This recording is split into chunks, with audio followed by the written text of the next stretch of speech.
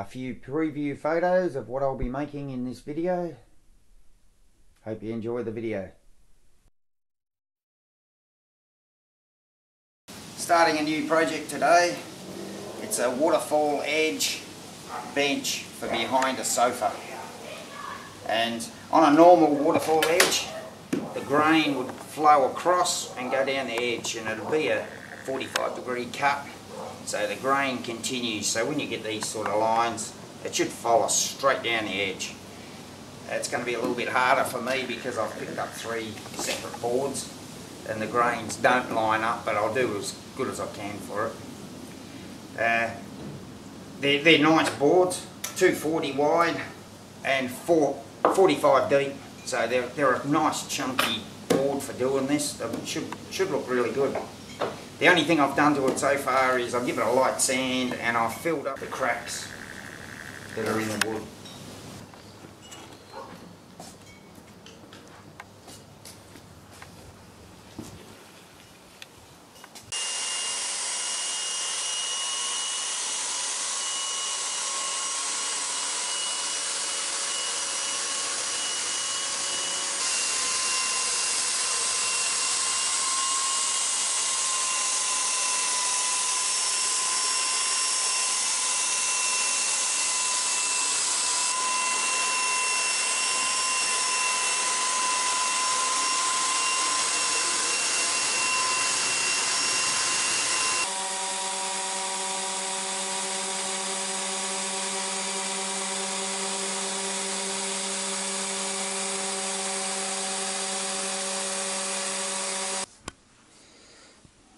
Well, I've done the good face.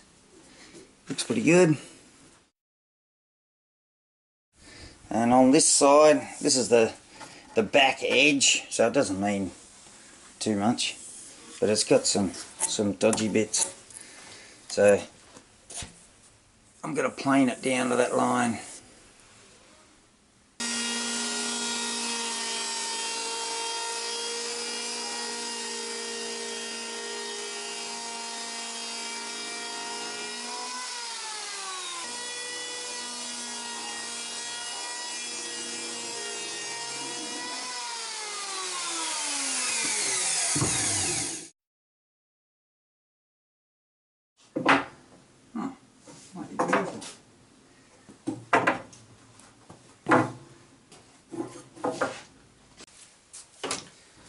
Quick safety tip.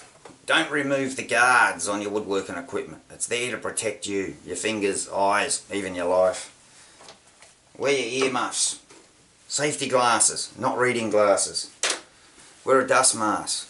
Wear what you're supposed to be wearing. Read the books, safety books. Now, I've removed the guards on a lot of my woodworking equipment, and it's purely so I can get a better camera angle. Don't do that. Leave the guards in place. The idea is to get to the end of the project you're doing in one piece. So, be safe. Thank you.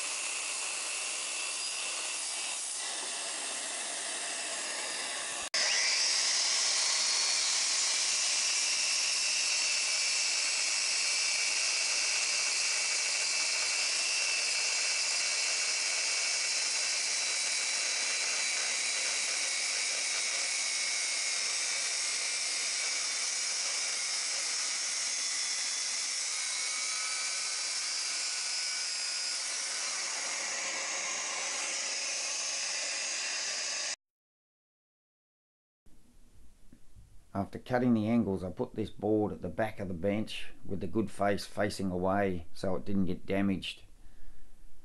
And I noticed a set of eyes. Pretty cool what you see in wood at times.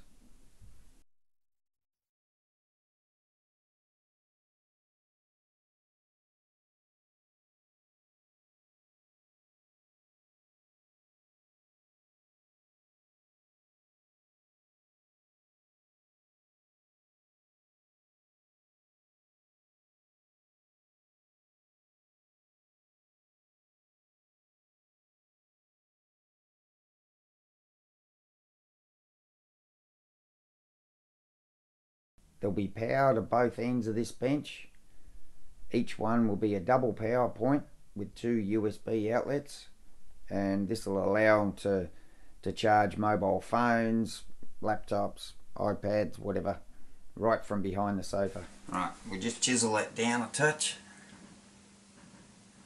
just to stop any breakout.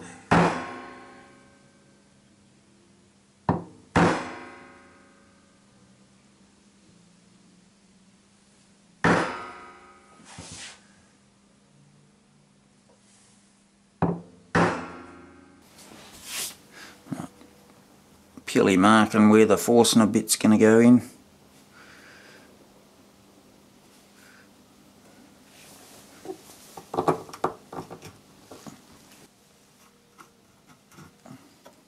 That's my 4 centre punch holes done. Right, this is purely so that when the drill breaks out the bottom of the wood, it doesn't splinter everywhere.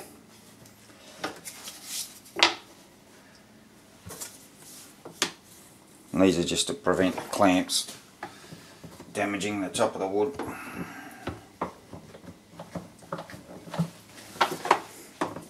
I'm only hand drilling it, so there's not a lot of strain on it.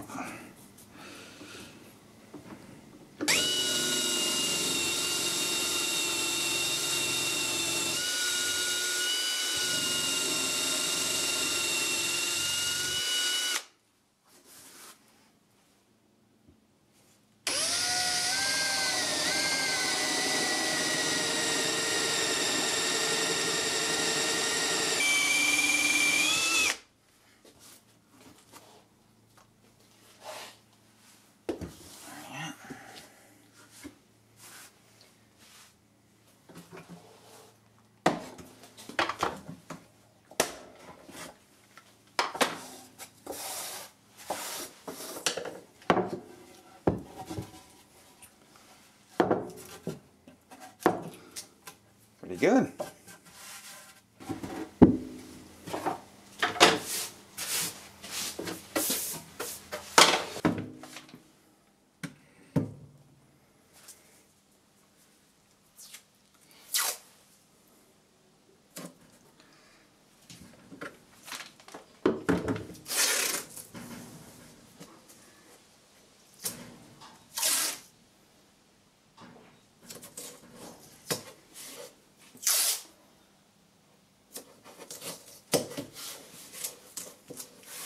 Tape's just purely so that the jigsaw doesn't mark the final surface.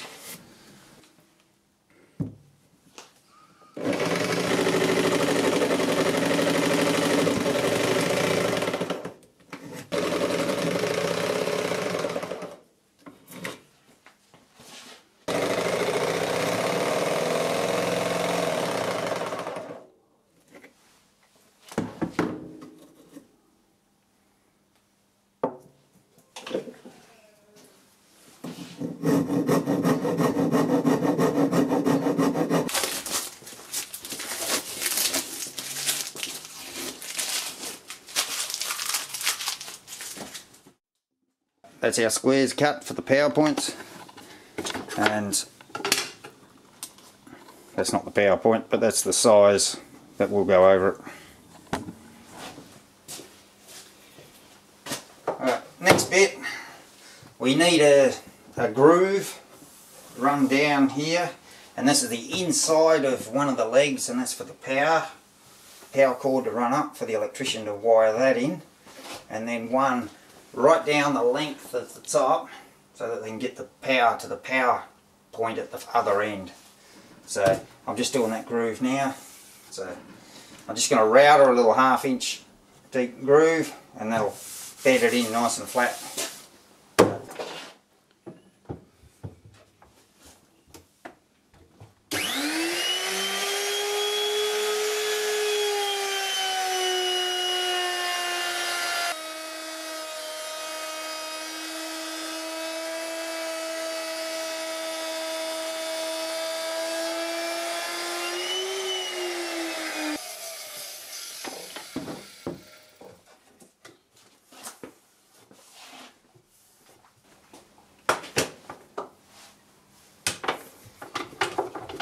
there. Yeah, looks good. Yeah.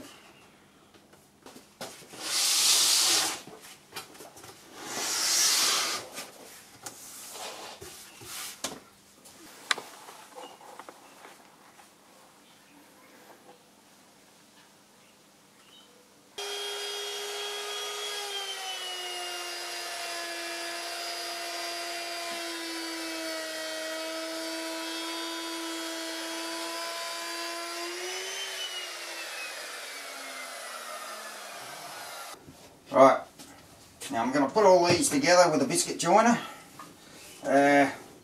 which is purely a machine.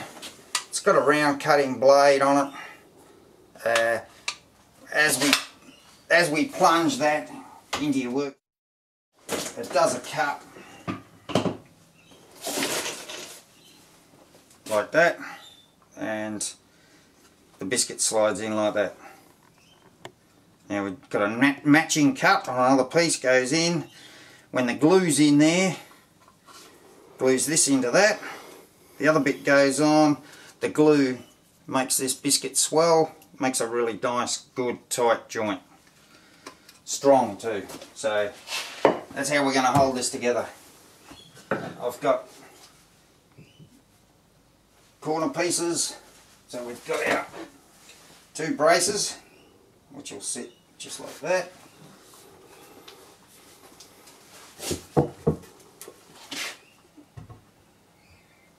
And this bit slots up there.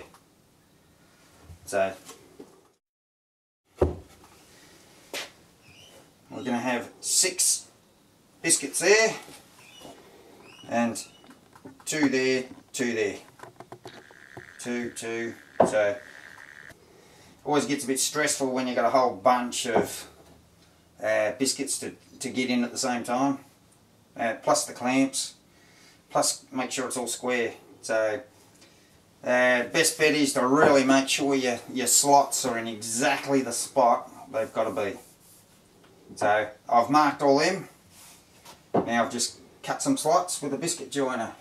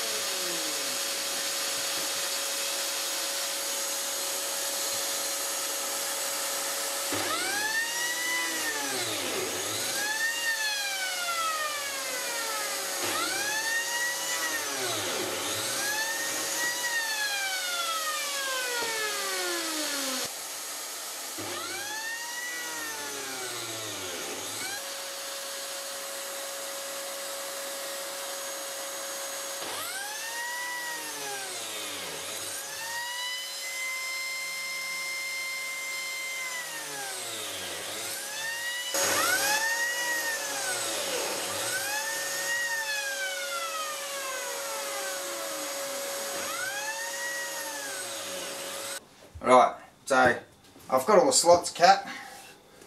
We'll just do a test run.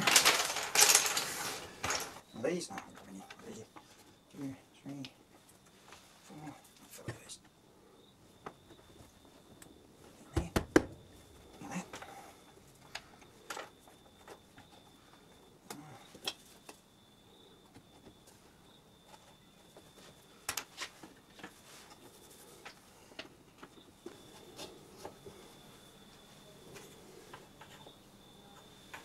Anyway, let's go to the journal.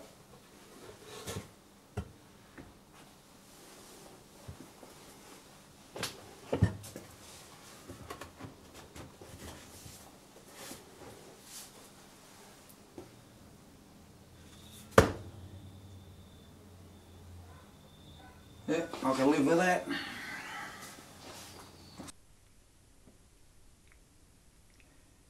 These 4 bits of wood that I'm clamping to the job will be used along with my wood clamps when I do the glue up on this section.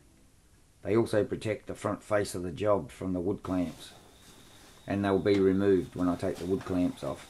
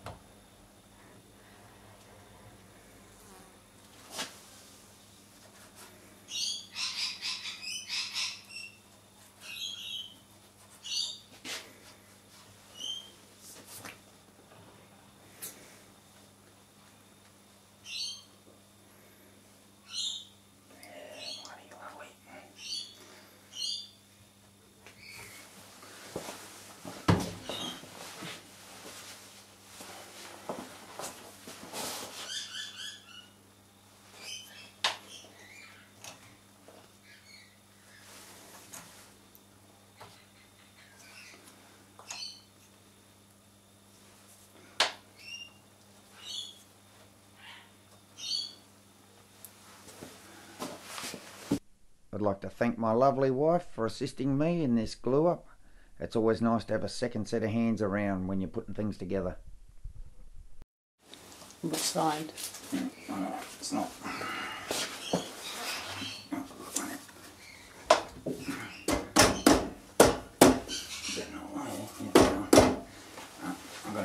You're going to go that way.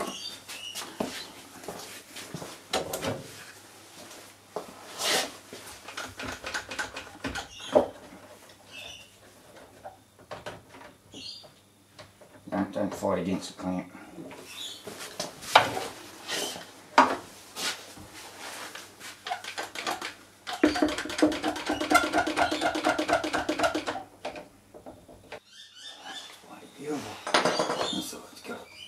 It's not really a gap.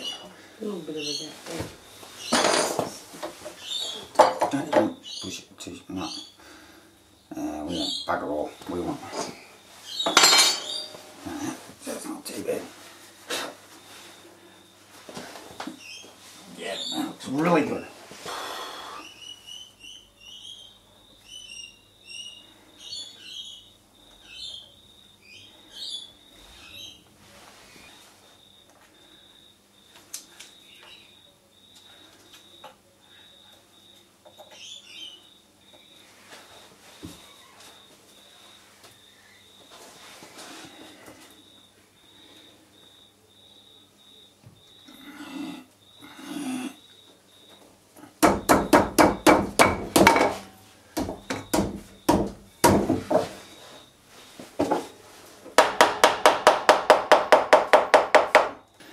Down.